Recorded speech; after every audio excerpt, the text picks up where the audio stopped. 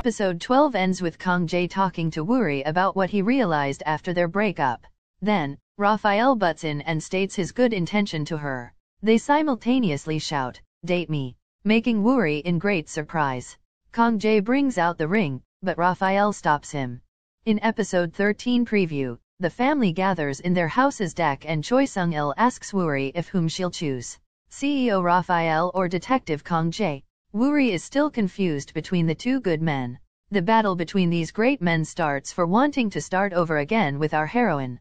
Kang Jae asks Woori to date him again while Raphael is requesting to give him another chance. Woori is still in disorganized thoughts about her feelings.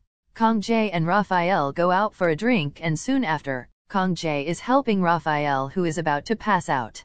Raphael is bragging about being the first kiss of Woori, whereas Kang Jae boasts he knows Woori better. Kang Jae hands a gift to Woori at work, while being disappointed seeing Raphael.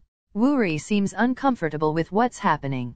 Mari on the other hand teams up with the so-called chairman Kim to be the chairwoman of Diamond Cosmetics and planning something evil to Raphael. She tries to get a copy of an important document from Raphael's computer and feels hurt after seeing him happily talking to someone on the phone.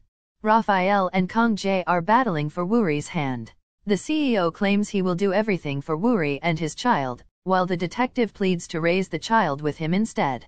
At the end of the clip, the two look at Woori as she informs them about her decision. Whom will she choose? Let's find out on the next episodes. Who's excited for the finale next week? Share your comment below and don't forget to subscribe. Thank you.